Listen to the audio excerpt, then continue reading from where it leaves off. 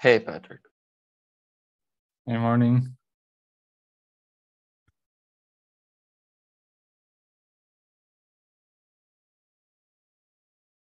Is the Hi, Innocence Autopilot?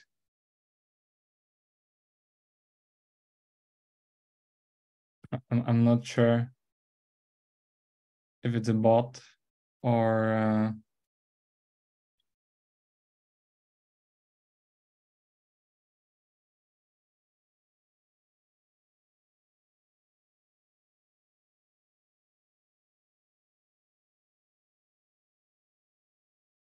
well, anyway. Oh, we have Nayan. Hi, Nayan. Hi. Good to have you. Let's see. Let's see if we get more people join us. Can start in a short moment.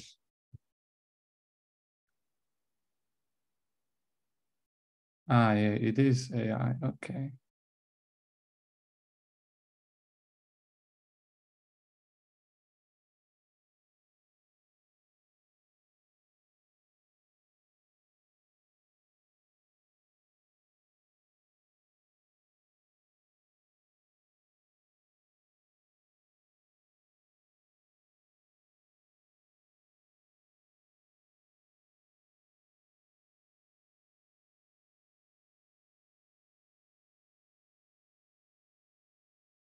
It's interesting. I remember actually I think the first time the Innocence Autopilot icon connected, it was actually a person. And I guess then it turned It was innocent. It was innocent grades. It actually says that it's his bot. Taking notes for the meeting. Yeah, right. Like I'm AI assistant helping innocent grades taking notes. Yeah. Okay. I see. It's like personal bot. Yeah.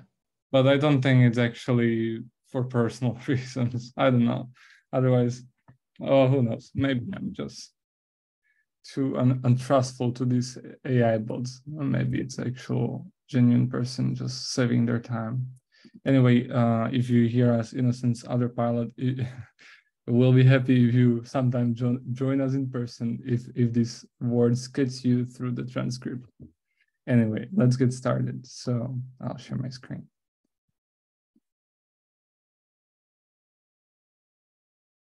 Just a short moment. Close up all the unimportant windows I have. I think that's good.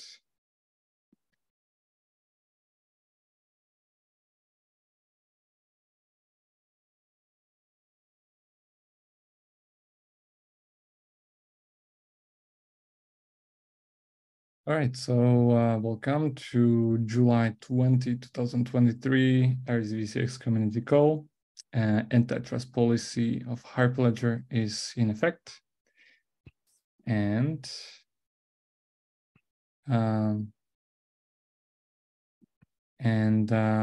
yeah, let's get started.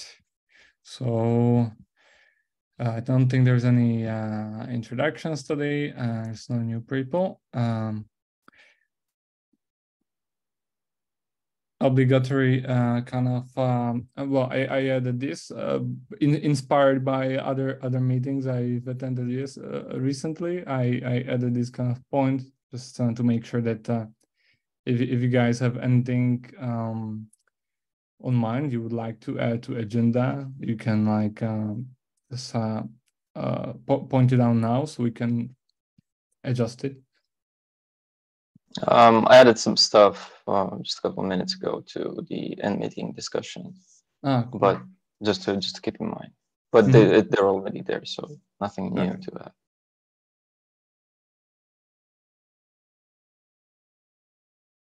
All right. So I guess that would be it. Yeah, no, nevertheless, if someone would have an idea or a thought you would like to put out there, feel free anytime during the meeting, nevertheless. Yesterday we had a presentation on Aries Workgroup Call, so the recording is available there. If you would like to see, we did a presentation of Aries VCX. There will be uploaded diagram we created, and I also put it here as kind of status overview of what we did, what we are doing, what we are planning to do. Next up, I kept this item here in case that kind of optional update. So you see that we have only 9 here. So now, if you would like to give an update, you can. Would you like to say a few words about what's your latest progresses? Hello. Yes. So yesterday in the Slack chat, I was recommended to look into feature flags and to basically change the implementation of the database backend from any database to selecting one particular database at compile time rather than selecting the database at runtime. So I looked into feature flags, and I think I've implemented that on the server now. I've sent a link in chat. So basically what I do is I have some feature flag based code. When you give a feature flag saying, okay, we're going to activate MySQL, then it's going to only load the code that's required to give a MySQL pool, and so on. So for Postgres, it'll do Postgres. By default, I have activated MySQL. And if someone says they want Postgres, they can activate Postgres. If someone says they want any pool, that is runtime selected database, then they can do that also. Yeah, so that's where I'm right now since yesterday. Right. Cool. And we had lots of discussion about like the overall architecture and the protocols and stuff like that, right? Yes. What's your kind of maybe feeling of, like, do you feel like you understand like the big picture? Like, do you have some like kind of shadow areas where you feel like you still need to kind of shed some more light on, that it's a little bit mysterious? What's your kind of feel or thought on the overall project scope and like the work ahead and things like that? Right. I think I'm getting a hang of it right now, like especially on one side working on the server. And then we had like the discussion on Tuesday. You explained through the connection protocol and the whole flow of the mediator with the RFCs. So I do have some understanding of it right now. Of course, the interaction with Aries VCX code, that for me right now is a blur, but I guess over time when I actually look into the code, then it'll make more sense. So right now the Aries VCX parts, the methods that I'll be calling there, that's foreign to me. Yes. Right. When I dive into the code, maybe it'll make more sense. Like I'll have to back and forth with you all to understand how Aries VCX works and stuff. I did have a session. So last Friday, I had a session with Miroslav about the message crate, I think. Yes. I think that was actually. Yeah, with Bogdan, I think. Yes. Sorry. So we had the session about the message crate and we discussed in length about it. And yes, some parts were quite complex, but yeah, I mean, I'm getting a feel for it now. With time, I guess, looking into the concepts more and reading about it, I think it'll make more sense. Yeah. Yeah, sounds good. That's great. Actually, now as you mentioned, like Aries VCX is kind of a blur for you.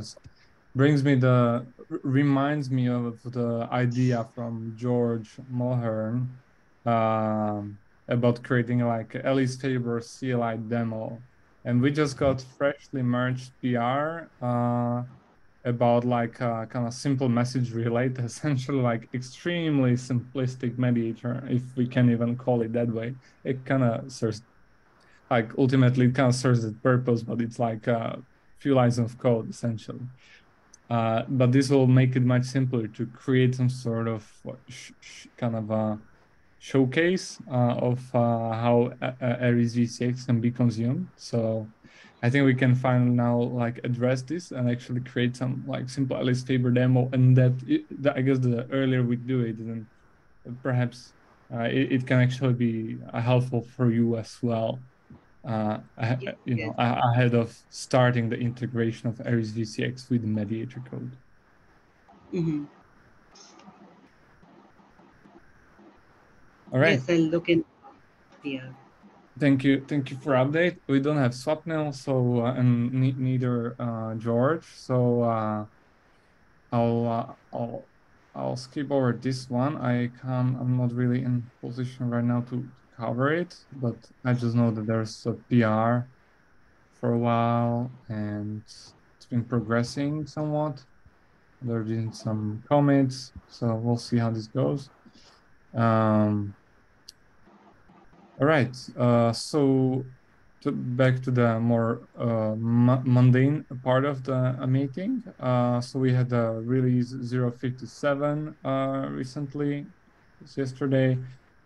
Yet have to adjust this changelog, is auto-generated, but it can be a bit prettified and structured. So we'll do that. There's lots of stuff went into that because we didn't have release for it was at least a month, maybe more. So I'll kind of make these nicer and it'll be easier to understand what all the stuff went in here. Then we had the message relay merge from George, as mentioned before. And lastly, there was a number of micro or like mini fixes, some refactoring, some testing discrepancies in terms of tails, dir and tails file, variable names, then removing unused constants, and lastly, some CI fix. Then in progress, we have a kind of well, rather not really in progress right now. We have paused Credex to anon credit migration. We have PR for it, but it's more of a draft, just a reference point for the future. And we paused this. We need to kind of get clear up some things about intentions of anon creds and a plan, just to make sure that our plan and our approach is right. I don't know, George, Bogdan, do you want to drop any more words on this topic? Yeah, I don't know. I guess we've been discussing about this at length, but overall, as you outlined, it's pretty much about kind of getting a better understanding of what the plans are regarding all the underlying libraries and how to align or even maybe shape them ourselves or help with that, and also align our goals and approach to better fit into that, because we haven't really done that so far, and it's kind of biting us in the back. So the sooner the better, kind of thing. Yeah. All right. Next up, the data exchange protocol is well, it's simply in progress still. There's lots of back and forth. I think last week I had Mira.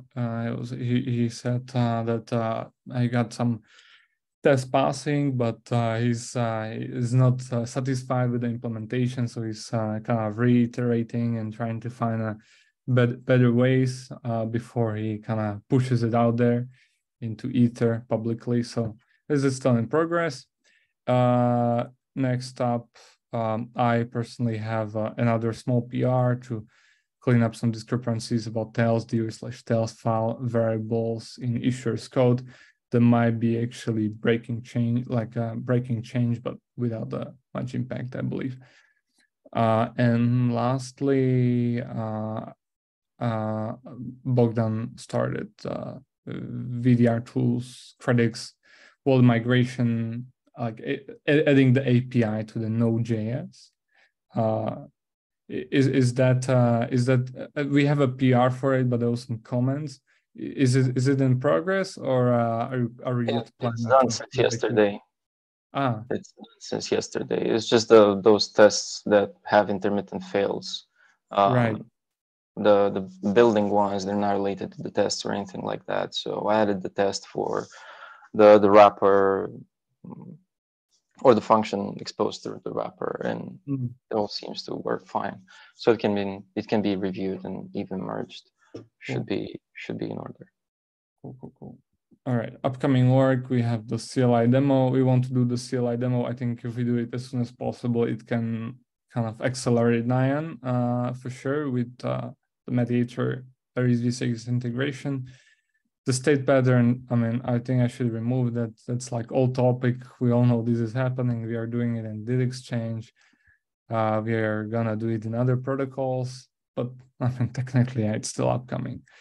Okay, and AATH backchannel update, that's actually in progress. I'm gonna move this item because Miro was busy with that. He is a first step as a part of implementing did exchange. He found it useful to basically start testing the did exchange implementation against Akapai and other implementations right away. So, but the first step to even be able to do that was just update Aries VCX version in the AATH. So I believe this is done, and now it's in a stage of like adding the support for did exchange into the AATH backchannel, kind of in a parallel with actually implementing did exchange. And yeah, then we're coming to the end meeting discussions, and there's items added from Bogdan. So I'll leave it to you to moderate what you wanted to have say about these. Yeah, so since that the migrators for the exposing it through the Node.js was done yesterday, I started working on getting the connection protocol up to speed with let's say the design choices that we've made regarding state machines. So the connection protocol was pretty much the first and only so far to implement the type state pattern, and we've further iterated on that to kind of change the states from sending a message to just generating the message and leaving it up to the user to do that. And I believe Mira is basically shaping the did exchange state machine protocol implementation to fit that design. There's George's PR on the holder. It's kind of being stale for a while, but anyway, he started in that fashion as well. And yeah, I kind of wanted to get some hands-on experience with this and kind of see the challenges and all that. And the main thing that I guess represents, I don't know, or poses some problems is what exactly should happen from a consumer of the library point of view with the outcome of the state machine, or how are they supposed to even process it? So ultimately, regardless of the protocol and the state machine, there are pretty much three things that can happen. You get a message, you locate your state machine, and you want to process it. So once that processing starts, there are basically three possible outcomes. Either everything works well and you get the state machine to the new state, or some things fail, but that doesn't necessarily terminate the protocol. It's just, I don't know, it could be retriable. So you still have your state machine in your old state, and that's fine. There are further actions that you can do based on that, but maybe send a problem report or not. I don't know, that's debatable, and it's not necessarily the point here. But the third outcome is basically that, I know, some sort of fatal error occurred and the protocol instance should be terminated completely and is not retriable. So it's basically success, retriable, or like error but retriable, and error but fatal. And I've been thinking about like how to kind of deal with this, because this is going to be sort of a universal thing. Now, obviously, for instance, the connection protocol doesn't even have like a failure state. It doesn't terminate. There's no fatal error that can technically occur. But I believe this actually became a topic of discussion when George started working on the holder implementation, which apparently does have some like failed states where the instance of the protocol is not supposed to be retried, so it should be terminated.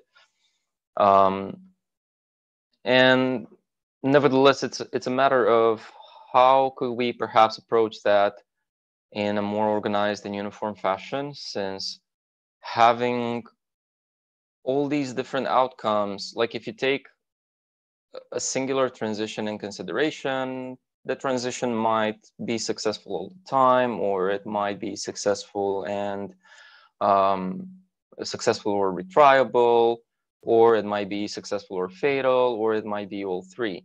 And having differences in these these return types from the transition can make it especially confusing for consumers of the library, right? Because in the end, if you look at the ecosystem and the other implementations, and that's maybe something that I want to talk about more regarding the second point, but they're more like batteries included, or there are more abstractions going on, so that consumers are not that concerned with the actual implementations or the functionalities of the protocols and whatnot, because frankly, they don't even have to be. Like, people generally just want an agent to work and just do its magic under the hood. Now, obviously, having the flexibility of changing stuff around to better suit your needs and your use cases is a great thing.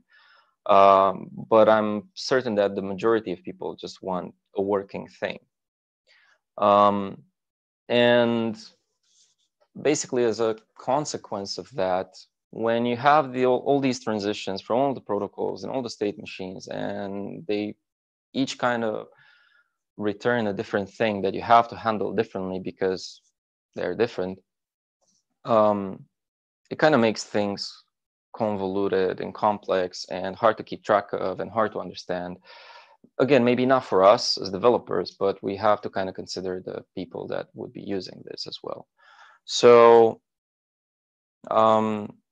I've been mainly thinking about the uniform approach of kind of a uniform result, if you will, of the state machine, of a state machine transition. So regardless of the protocol and state machine and the state, it would basically return an enum with these variants. And there's also the idea of what should you do as a consumer if you get an error in a transition, right? And I want to think about that a second. I want us to think about that a second, because if you get an error in the state machine, especially given the type state pattern that we employ and the fact that it's a consuming operation, you cannot just error out and propagate the error, to the upper levels of the library or the consumer code, because the consumer is supposed to do something based on the outcome of this state machine transition. So consider that if you get a successful transition, you might want to update your state machine and your permanent storage or database or your cache or whatever. But you definitely need to do something based on that. So if you get a success, you need to do some stuff. If you get a retriable error, I know, a retriable outcome. So you get an error, but the outcome is retriable. Now, what we kind of want to do is return the old state machine as is. But that might also imply that, I don't know, if you have some in-memory cache where you took the state machine out of, you might want to put it back. So again, you might want to do something based on that. Additionally, I know if you have a problem report that comes out of the state machine, you might want to send that. So it's not just a matter of, okay, I got an error, it's a result, I'm just going to use the question mark and throw this up or technically down the stack. And then if the state machine just terminates, you get a fatal error, then again, you need to do some stuff. You might want to clean up the state machine instance from your permanent storage, from your cache, because that's not supposed to exist anymore. There's not that much that you can do with it. You can definitely leave it there if you want, but I assume people would generally just want to get rid of it. So nevertheless, there's stuff that you need to do in practically every case of this. And what that means is that even if we kind of consider just returning a result with some stuff, I'm not even sure that's, like, I tend to believe that's not really the, that's not really the way to go about this. What did you write down? Assumption to remove state machine on failure. What was that? Yeah, I'm sharing my screen. It was just a personal note, just a minor remark, you know. Yeah, go ahead. Yeah. Can you please repeat your last sentence? Yeah, so if the transition, like if you encounter a fatal error, you might want to do something with that, but a different thing than what you would do with a recoverable error, let's say. You know, what do you want to do with that? It's absolutely up to the consumer, like whether they want to just remove the state machine completely from all their storages, or I don't know, log some intricate stuff based on what happened. I don't know. But you definitely want to do something, and the odds are that it's going to be something different than what you would do from if you encounter the recoverable error. Right. I know. Do you think that's fair? Yeah, I think it's fair and makes sense. And yeah, I guess this is pointing towards like maybe pointing towards the kind of custom enum, right? Kind of there will be one solution or implementation for this kind of idea. Right. I guess that could work. Honestly, it's a pity we don't have a mirror here. He's kind of more in the bushes, like in an active war zone about this topic right now. So he might have like more opinions than me. I mean, this is still like just a discuss at the discussion level. Then, yeah, it would be. I mean, we're definitely gonna get his opinion on this. It would have been nice indeed if he was here, but I don't think it's that big of a deal right now. It makes we sense can to also me. discuss this next week as well. It makes sense to me. It's on top of my head, like on top of my head, I can't really tell what are those retriable and what are those fatal errors. Honestly, do you have any like? I know it probably. I'm sure this is being described. I don't know, if you open the holder pull request, the one that George was working on, there's been discussion there about these things. Let me see if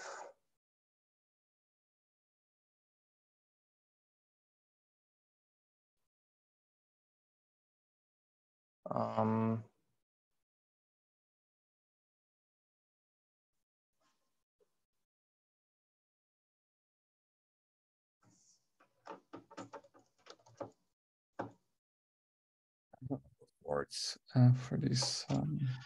Yeah, so when the after the offer is received, and I guess the request is sent, apparently per the old API, the state machine can transition into failed or request sent. Now, sorry, is there some comment I can find about this? So I can. there are some diagrams that you made. Maybe that was on the top. Yeah. So I guess this would be an example of a fatal error, I assume, because once you transition to the failed state, you're not supposed to do anything with that state machine anymore, or at least that was my understanding. Well, let's see. Now when I'm looking at this, I'm somewhat confused because the diagram I did here, it looks like it's doing like IO in the transition. Yeah, disregard that. That's not important. It's not necessarily about that. This was before we were discussing the IO thing, but okay, preparing data for requests. Yeah, it's merely just a matter of like an example of I don't know, final but failed state that can occur. Like we know ahead of time that even if we do this multiple times, we'll never succeed, right? Because it's some like maybe it's issue with the request itself or something like that. Right. So I guess that's the kind of thing. So that would be like a fatal error, right? But then you could have stuff like, I don't know, ledger communication error, where it's just a matter of a networking problem, and that can be by all means retriable, right? So but if we do like I assume that like only IO like in those state machine would be can I assume that it would be only it's just the an wallet? example. It's just an example, but yeah, but I think it's still important to like understand like what could it be actually in practice. So like I think it wouldn't be sending like response because we are not doing that. I think it also wouldn't be ledger communication. Technically, it could be wallet. That's like the kind of thing. Like if you want to make it really, I guess, top notch. Why wouldn't it be communication? Why wouldn't that be a problem? Wallet can be. I mean, that's for me that's the type of IO we will still keep in state machines, and that can technically fail because it's IO, right? Right. So that's I guess that's the only actually case in my mind where like retriable error could technically be returned because you couldn't reach your wallet because it's MySQL database or something. But I can't think of any other cases because everything else seems to be deterministic. Like you got state, you got some input data, it works or it doesn't work. The only non-deterministic part is the wallet. So technically that could be like retriable error. Right. So that's again an example of that. So yeah, it's basically like a matter of kind of having a uniform approach for these. And like the thing with that is that it's, I don't know, it's a nice thing to do. I kind of drafted something. It's by all means in a very early draft state, but if I could share my screen, maybe. Oh yeah, for sure.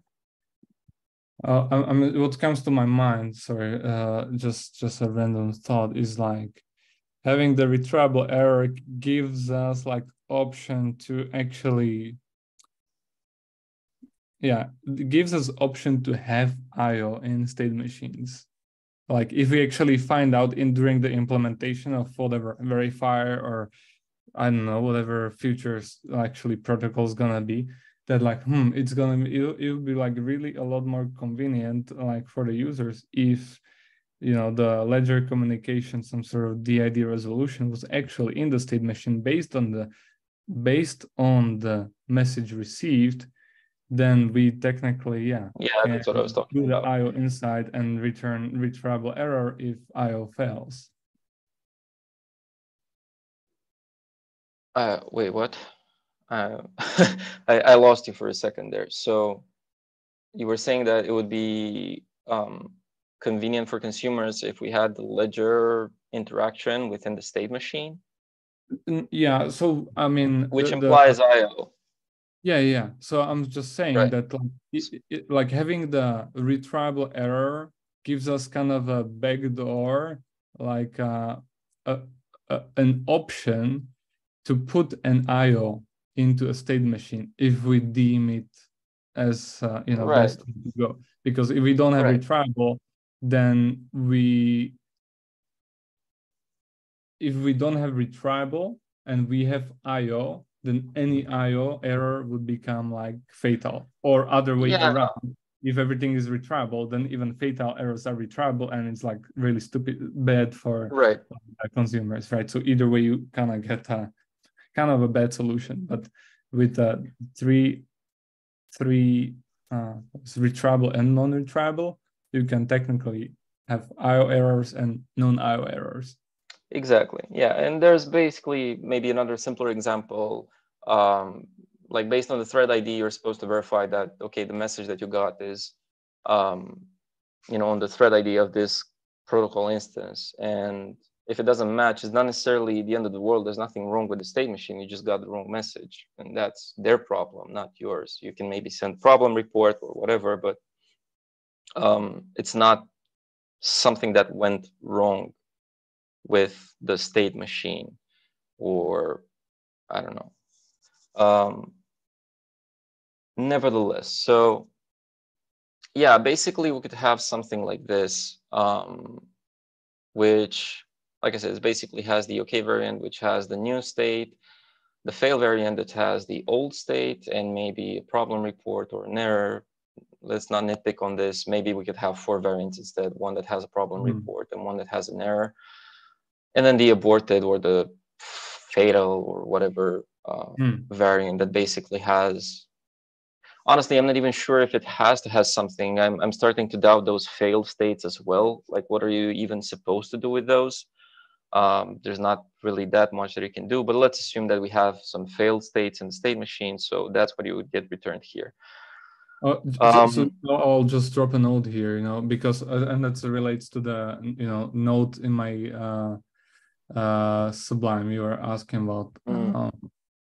Wrote like that it seemed like you had the assumption that when the state machine fails, like you will throw it away, but I think generally that's not true, because you own some sort of like book, keeping track of what was happening. Even in mobile use cases, you often want to have like kind of a list of events. I have actual name for it, and you would want to see like you failed to share credential or something went wrong. Things like that, and on a backend likewise, like as a I don't know, as a issuer, I want to know if I failed to issue 10 credentials. I want to keep track of that. So just a note that I think those failed states, my opinion, are important. I'm not saying they're not important, but what I'm trying to get at is, are they important in the context of the state machine states, or are they important just as some events that you keep track of? Because they're not the same thing. That doesn't necessarily mean that having, like, you might as well just get some sort of an error here, right? And that's an error, a fatal error, and you know exactly what went wrong.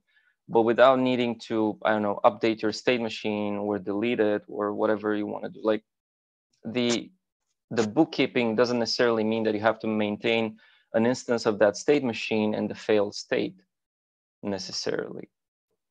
It can be then confusing, because you will have a state machine left in like non-failed state. I know, some like whatever request sent. Yeah, which is why I was saying you could basically delete that and just keep track of the event that this whole protocol instance failed. but not necessarily as part of the state machine.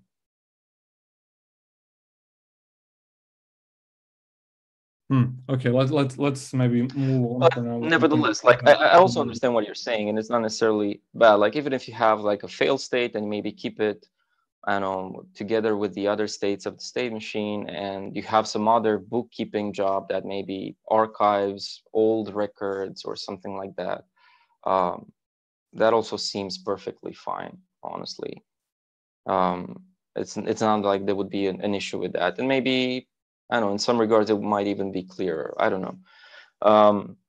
So that's definitely a matter for debate. But the bottom line that I was trying to get at is that you definitely want to have a distinction between these, and regardless of which variant you get, you want to do something with it, right? So if you have a failed state here, that means you still have to update your failed state, like your state machine instance in maybe your database or your cache, because the next time, otherwise, like you said, the state machine would remain in its old state, like request sent, and then you're not supposed to have it like that, right?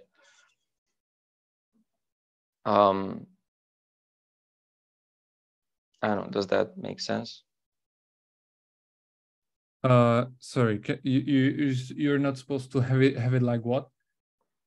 So I was basically trying to get at that whatever variant you would get, you know, one of these variants that you get out of the state machine, you have to do something with it. You don't just propagate it someplace else, you know, or the error. You don't just propagate the error someplace else. You first need to do something with this, whichever it is. So if it's a success, you update the state machine. If it's a fatal error, again, you need to update the state machine. So you set it to be in a failed state.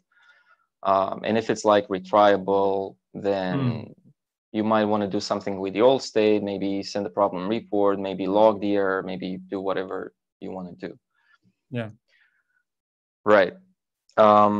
Yeah, so that's kind of made me think about this. I'm actually thinking that there's like this problem report or error. I'm maybe thinking of flattening this and just having 4 variants in here.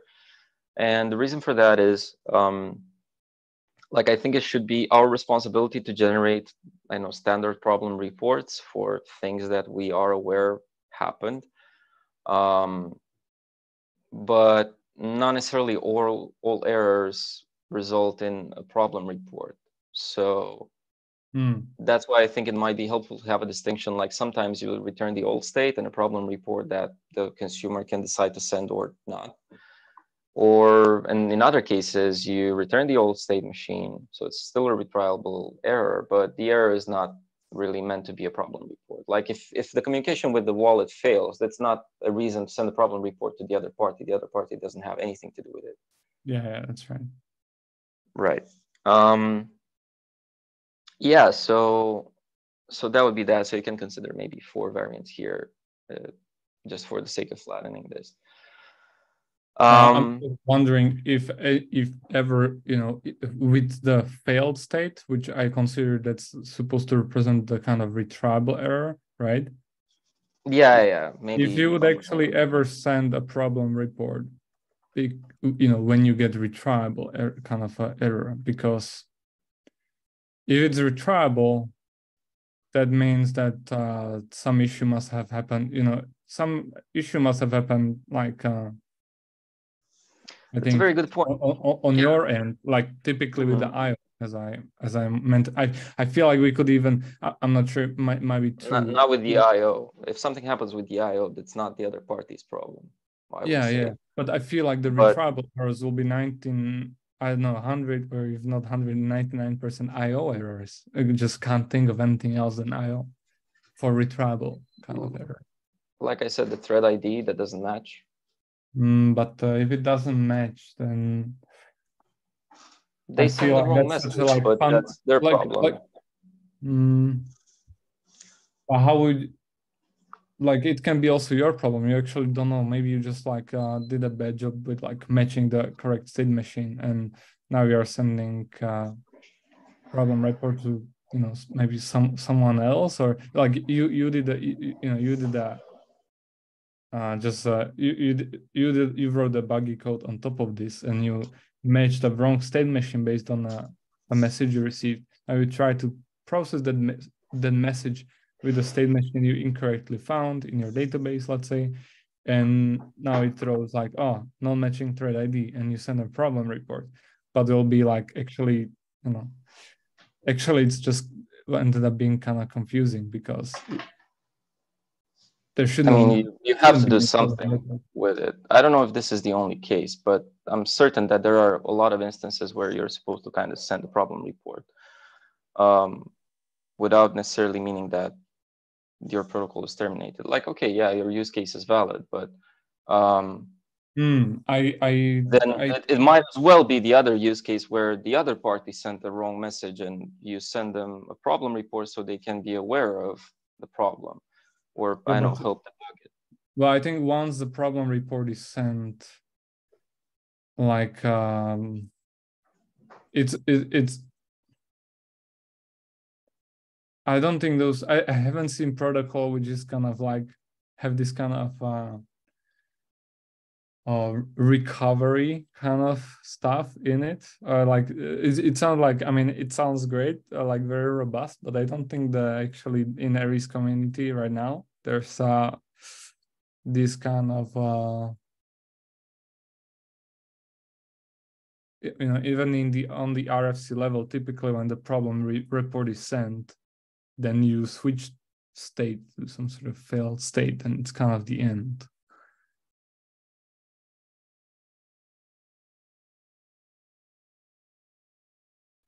I'm looking right now at the credential issuance 1.0. Hold on. Where are these diagrams? And well, actually, in those diagrams, they don't really even like mention the unexpected conditions. Like there's a problems report like taking a place there. They're mentioned in those diagrams in issue credential 0036, for example. But if you get a nonsense, they didn't like draw in a diagram the kind of cases, edge cases. Like if you get a nonsense message, you send a problem report, I mean, they said something like, if an issuer might offer a credential for a price that the holder is unwilling to pay, all errors are modeled with the problem report message, easy to anticipate errors, reset the flow. I think I'm still sharing my screen a minute. Okay, let me maybe bring this up here. All right.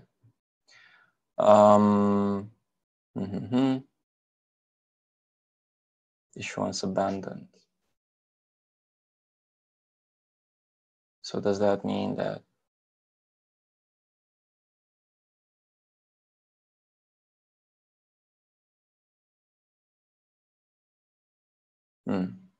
okay, well, fair enough. So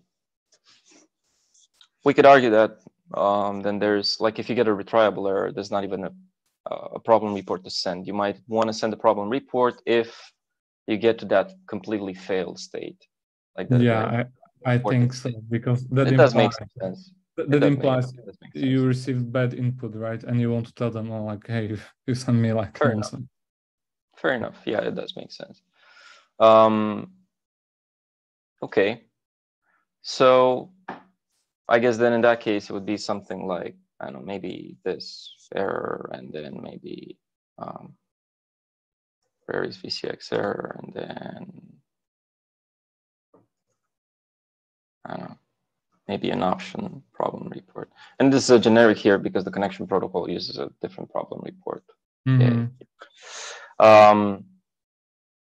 And you might not necessarily generate the problem report out of this. So I guess having it as an option is a good idea. Okay, so there's that. Yeah, that's basically the overall idea of this. And I think that would make it would come with less cognitive complexity, because in all these cases, like these are the things that can happen out of the state machine, of any protocol, right? So whatever you're doing, or whatever protocol you're in, or state machine you're in, or whatever message you're processing, these are pretty much the outcomes that you're going to be facing. And I think it makes it easier for consumers, especially, to kind of reason with what they need to do based on this outcome, as well as kind of making them do something with the outcome, and not just getting an error and, okay, I'm just gonna question mark that, and this is it. Yeah, that, I mean, sounds good. Yeah, let's sync up with Mira and like see what kind of what he thinks about this. What kind of he also I remember he also has some sort of state machine result kind of structure enum. I don't remember exactly what it looks like, so we can kind of compare it and discuss further. Right. Yeah, and maybe we can discuss a bit about the other topic. And essentially, I've been thinking since the discussion yesterday about the fact that we are kind of making a library, whereas the other people are making a framework. And when you think about it, I think there might be a fairly good reason why everybody else is making a framework and not a library. And I think it's because essentially there are quite a limited amount of, let's call them, moving parts in all this Aries ecosystem, I guess. Like, okay, there are the protocol specifications. So the protocols are kind of supposed to behave like whatever language you implement them, there's practically supposed to behave the way they are described there. Like the moving parts would ultimately be maybe the ledger, the wallet, the storage for the state machines, and whatever mechanism you use to receive and send a message. But apart from that, I don't really think there are other things that are, let's say, that there would even be a reason to have to deal with other things apart from that. Maybe there's more, but nevertheless, I think there are ultimately a limited amount of things. So because I was thinking of, okay, this would be a uniform approach and would be of a less cognitive effort to consumers. But ultimately, what if we could even make this less of a cognitive effort for users? I think this is definitely something. I think this was also Miro's concern, and like why he's he's coming back and forth. He's not satisfied because I feel like he find it too complicated. He invented some sort of like small helper layer on top of the state machine to make it easier for the consumers, but then at the same time he didn't like the kind of inconsistency in the approach. Like now there's like something new, something extra on top of that. Right. Like it's just asymmetry is not beautiful. And what you're saying, like with the library as a framework, yeah, I think you're right. Maybe we'll eventually like make a full circle, because like we came from framework where we did like it was like super convenient. The libVCX is like supposed to be the original libVCX was supposed to be like super convenient. It handled agency for you. It like coupled the connection protocol with the agency. You really didn't have to like think about somehow integrating them. You didn't have to deal with like fetching the messages and stuff like that. But then at the end of the day, we actually wanted to have that like kind of extra control. So we had to start like taking it out, start downloading the messages ourselves, and then putting in manually to connection, to connection state machine, stuff like that. And that was desirable because like on the upper layers, we kind of needed that extra control for reasons TM. And But I honestly don't think that's what makes the framework. Honestly, yeah. So right now the difference between like there's actually a kind of small and well-defined difference between us as a library and Aries VCX as a framework, and that's particularly these I don't know, these occult state machines that consumers would have to deal with, and all these possible states and all these possible results and whatever. Because ultimately, like a framework, like a library you use in whatever way you want, a framework does a well-defined thing with pluggable components, right?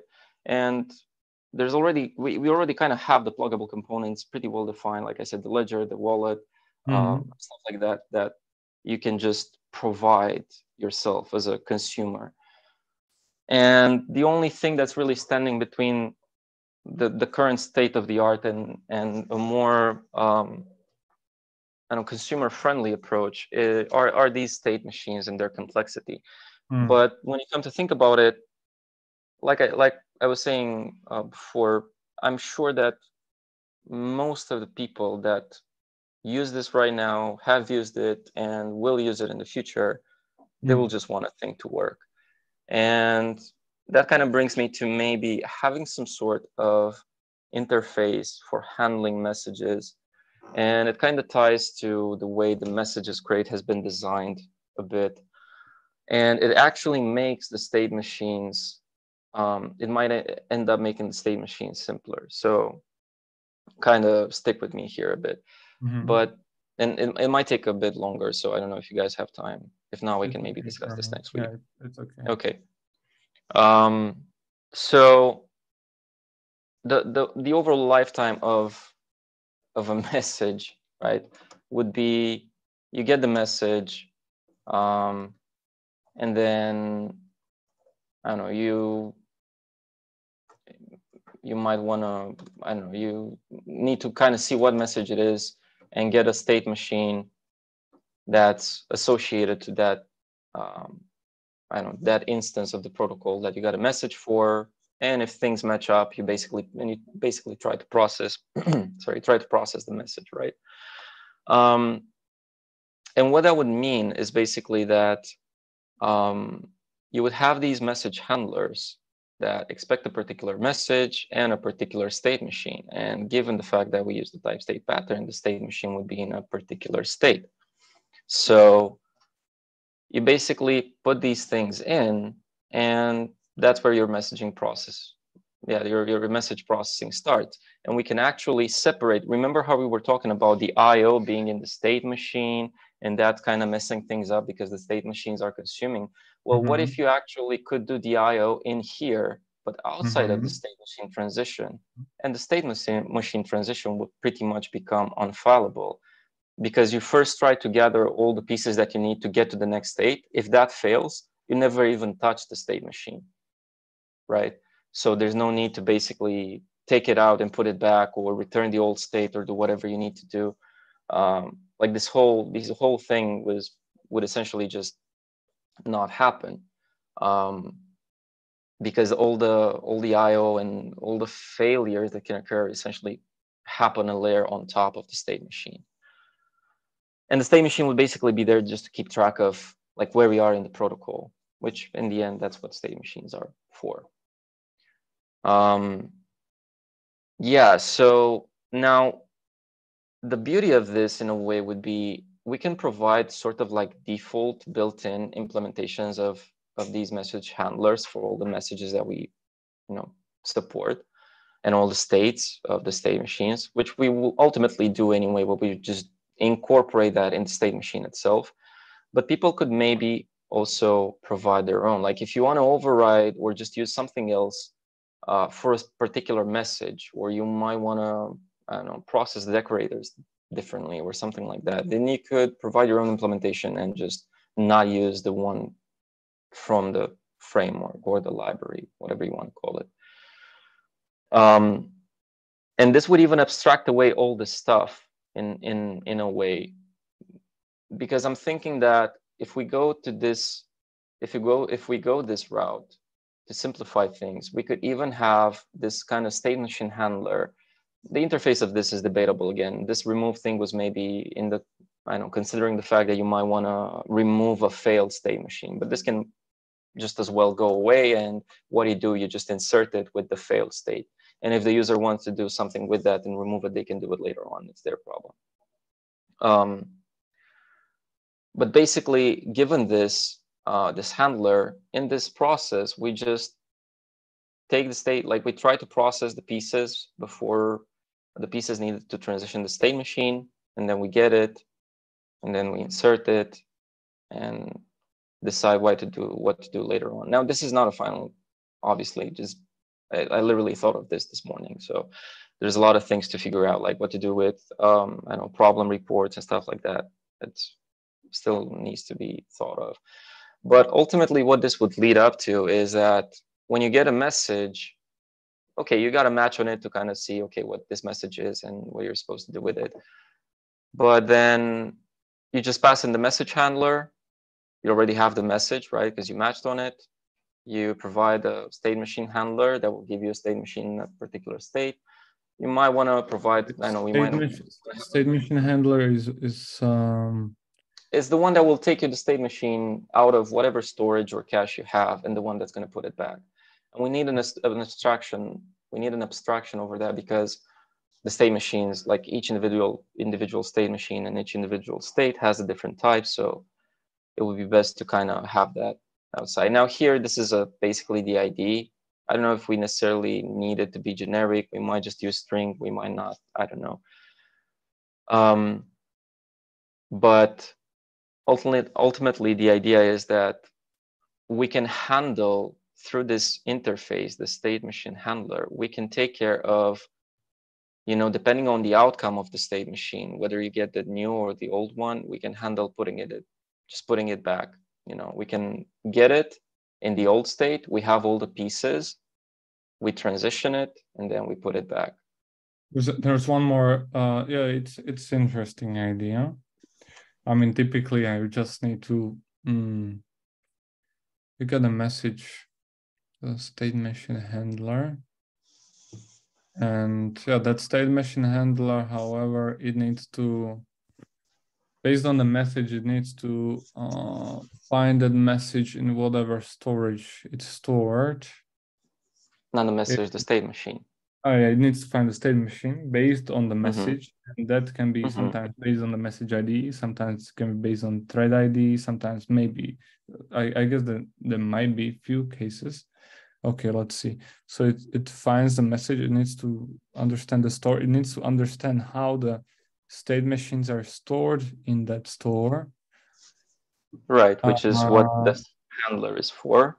And save it. But okay, I see like maybe two kind of problems. First is that like it will there might be a bit of a like inefficiency, like since this is doing like stuff for you. Okay. Like first of all,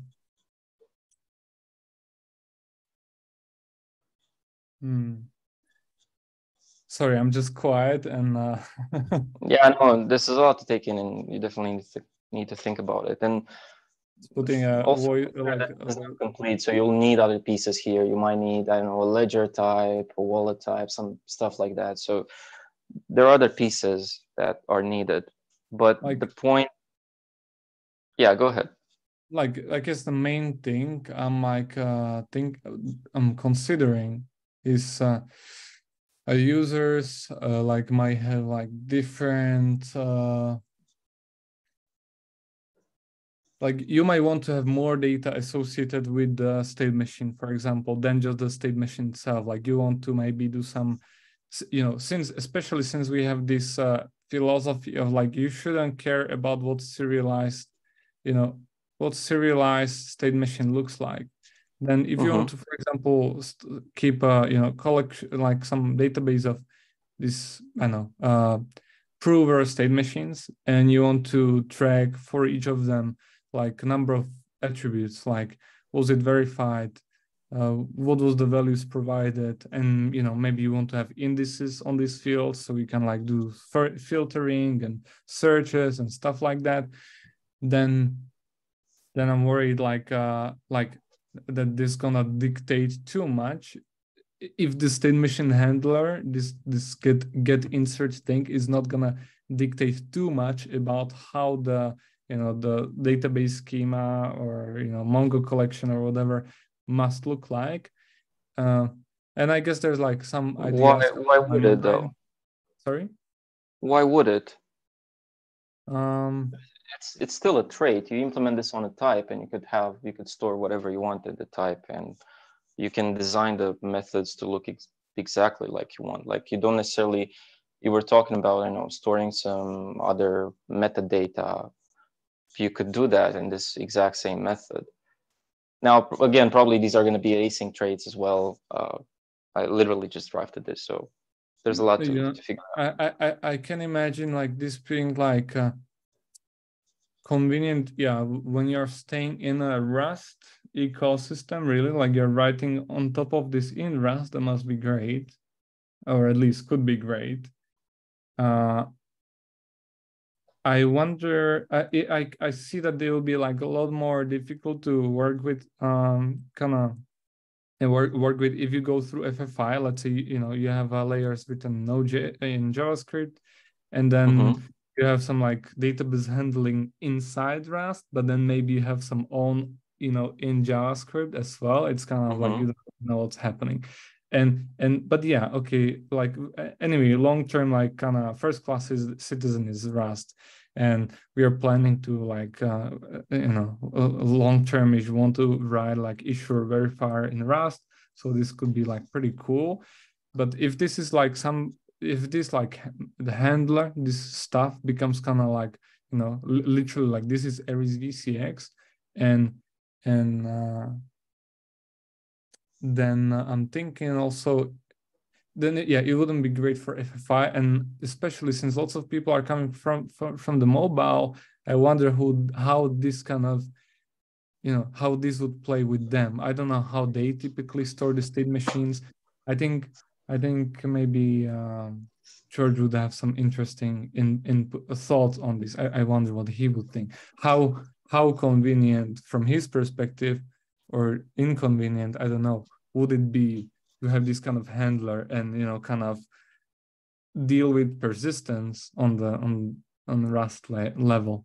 Because I'm thinking like maybe when George is working with state machines, maybe he's putting into some kind of iOS store, if he's doing that from like upper levels somewhere from space, right?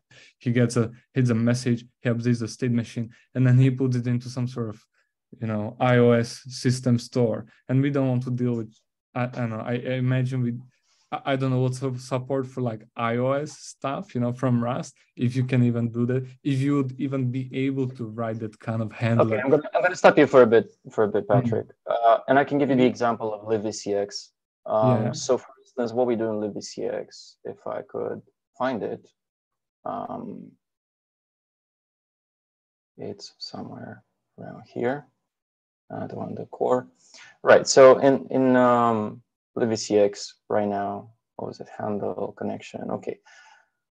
In libvcx, what you actually have is you have this cache where you store your objects, and I believe there were some functions for serializing and deserializing, right? The state machine. That could be your state machine handler. You don't necessarily have to store this in the database if you don't want to. Okay. If you implement this on some type, which has some other methods that look like these, you basically copy paste these into your type, you expose them to FFI if you want, and that's it. And you do whatever you want in the FFI. I don't think this is not flexible enough. I think this is actually very flexible. And even the message handler, you can write your own if you have a particular use case and just process. But then it's basically a conscious decision that you make that, you know what, the implementation that these guys provide is not suitable for me, and I want to do some other crazy stuff with the message or whatever. And that's your business.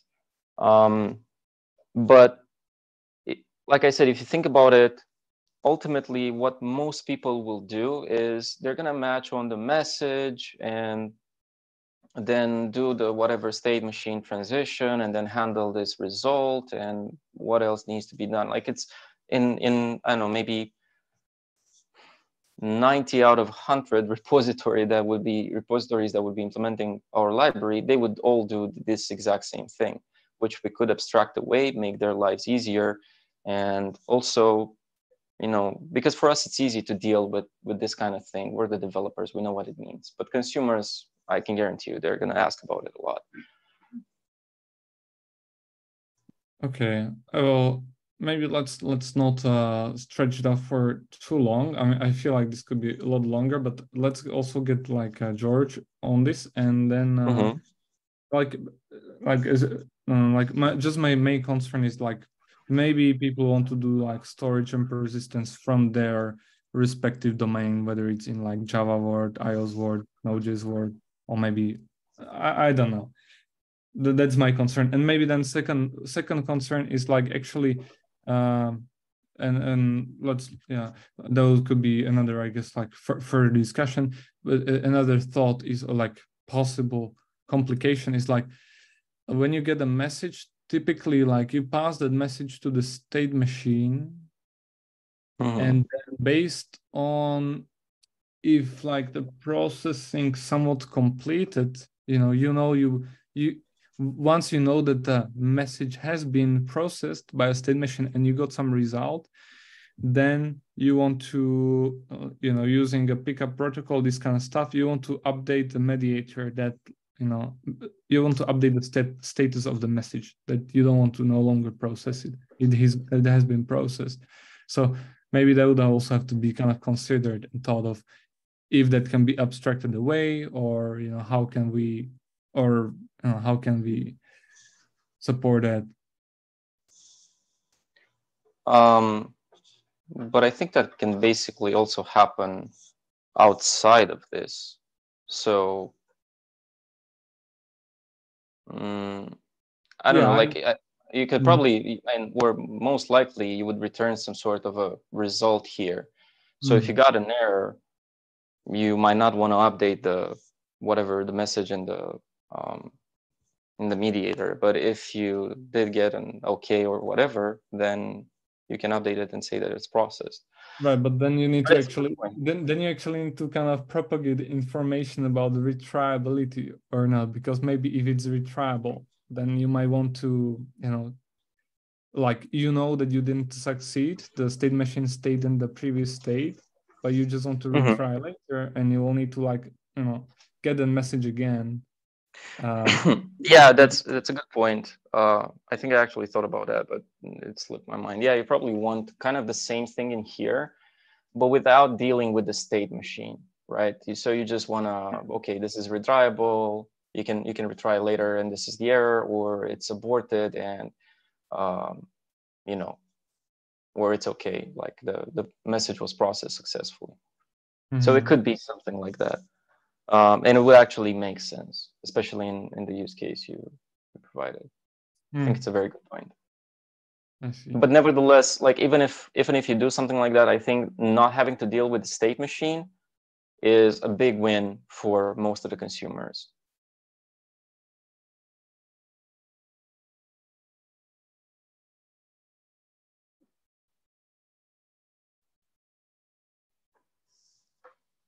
I'll think about it, and I mean, I guess let's think about it more. I need to kind of get it through my mind and maybe take some time to process. That's good ideas though, and I mean, I'm saying like that we found ourselves as a library, which I think is the case at the moment, pretty much. But I can imagine like having some rather a thin layer on top of these library components we have and state machines to like offload something, and then that could be like easier to use, but at the same time there will be still those like granular components underneath that if somebody maybe wants to use their own way. But then what I'm trying to get at is that then we can basically design this state machines in a simpler fashion, with the completely without IO, because we would do them here.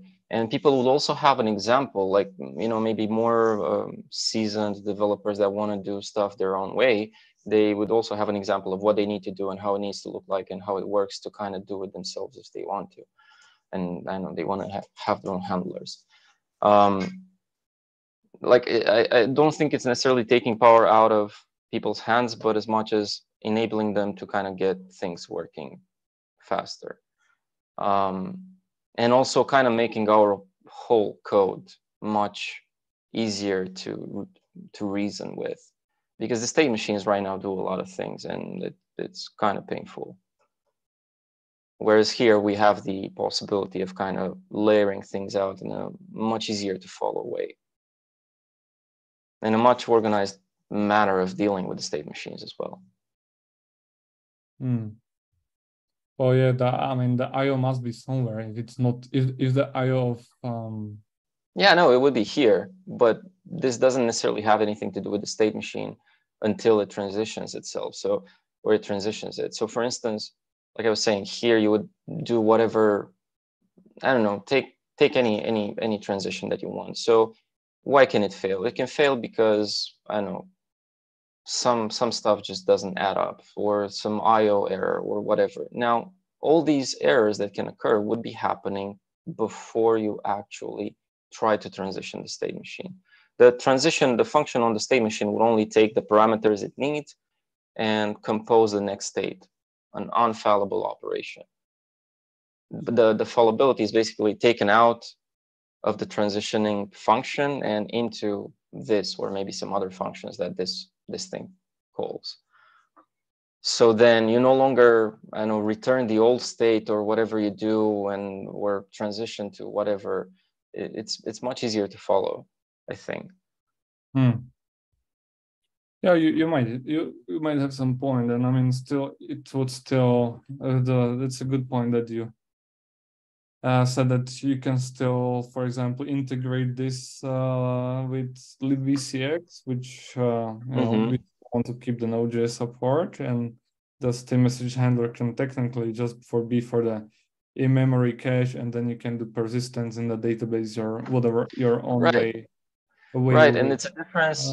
Also, a thing to maybe note about this is that the handler, like the state machine handler, any state machine handler can basically be passed in here, because it's a generic on the function and it's not an associated type like these things are. So if you just want to store your state machine differently, feel free to do it. Like, I actually believe this is something consumers would implement. We wouldn't implement something for them. So you might have a different database, or you might have whatever. So this is something that consumers would implement and just pass in here, just as maybe the transport. Now, there's also a matter of debate. I know we're kind of stretching, but whether, given this idea, we could still have maybe keep this transport trait and have them, or maybe just take in a closure and also send messages, or try to send messages from here, or maybe problem reports only, I don't know. And then people could still retry the message sending afterwards. So kind of making things more streamlined. I don't know, we're stretching again, so there's a lot to discuss about this, but I just wanted to kind of present what I was thinking about. Now I'm gonna stop sharing. This would sorry, can you share it for back for this 2 more minutes? Okay, sure. To get conclude some last thoughts. Just gonna do kind of a little brain dump of my own. So there will be the state machine handler, message handler. It gets message, it gets state machine. It gets message, it gets the handler. Handler can get message from somewhere, store it back there. Okay, so, and we have pretty much, we can share the same handler for, I guess, in pretty much the same handler for many different state machines, maybe different configurations. So you might want to store different state machines in different tables or collections or files, whatever. And then you get a message, you process that, and this thing you get a, let's say you get a, what's interesting message, you get a connection request message, you get a handler for connections.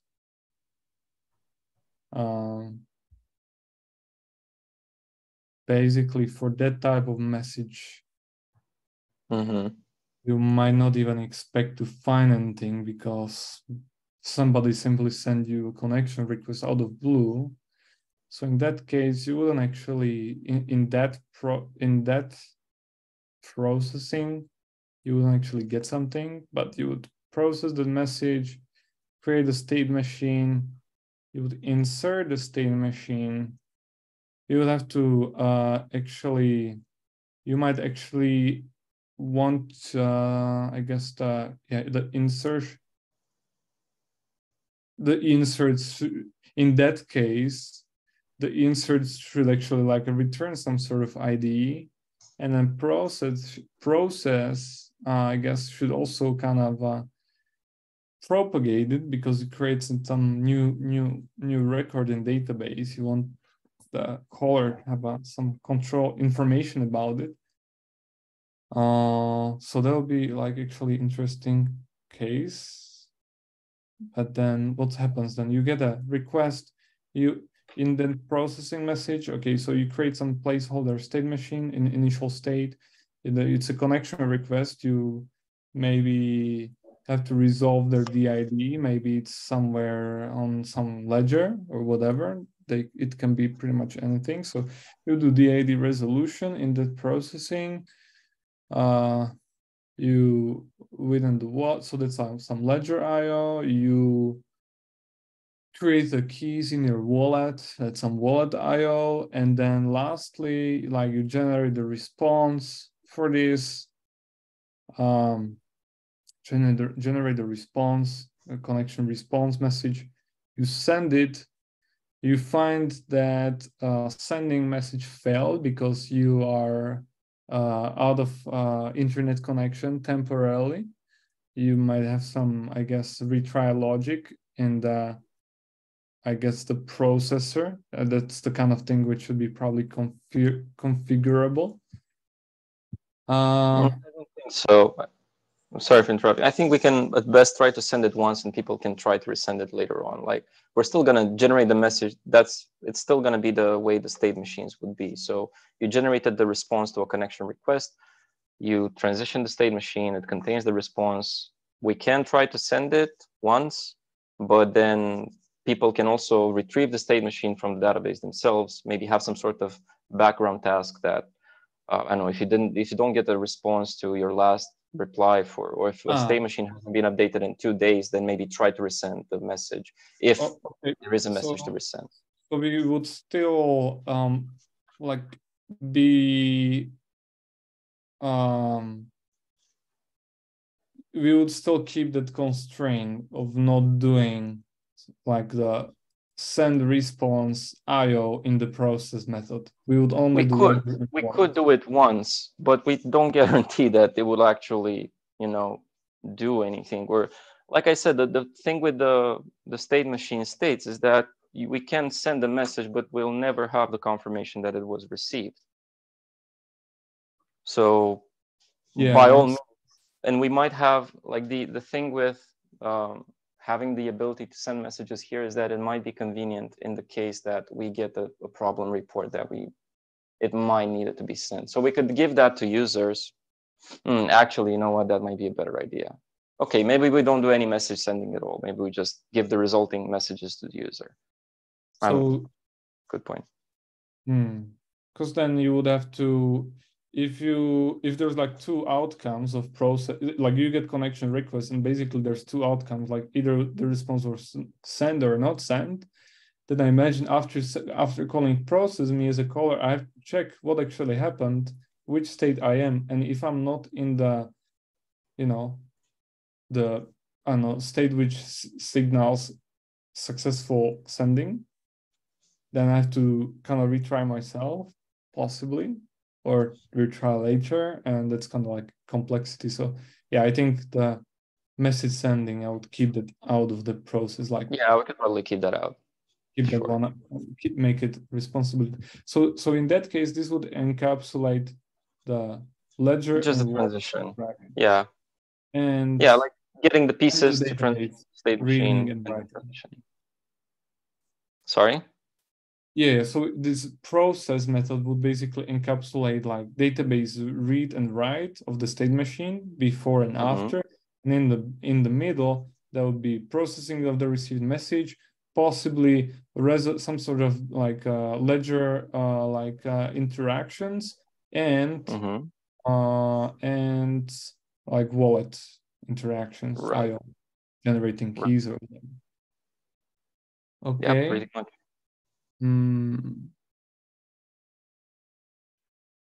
Yeah, and technically, like if you actually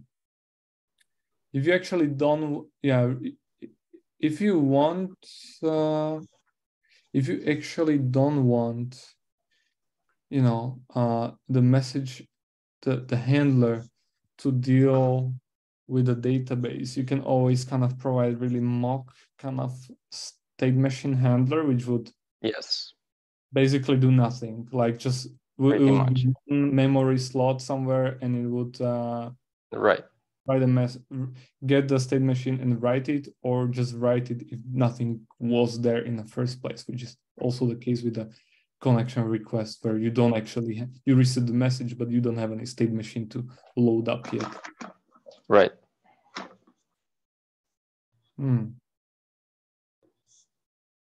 Yeah, this could maybe like provide a kind of uniform layer on top of state machine. This thing that Mira was coming up with, but it didn't seem uniform, and like it seems like asymmetric. Maybe this could be the kind of a shared interface for Yeah, I think we can definitely achieve it. For the IO, which needs to be done on top of state machines, since we want to remove it from state machines. Yeah, I was thinking about the framework kind of thing. I mean, in the end, people would still have to do this themselves and match on the Aries message and whatnot.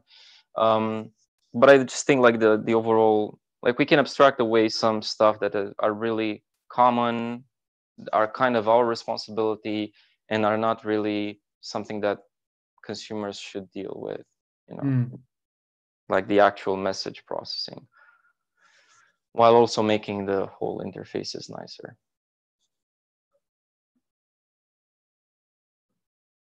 Anyway, I'll think more about it. Maybe, you know, also consider what you said and all the possible use cases, kind of draft a more complete API. But yeah, let's leave it at this. And I think we have lots of yeah, we can discuss it next week or something. Yeah, and I think this will be this must be like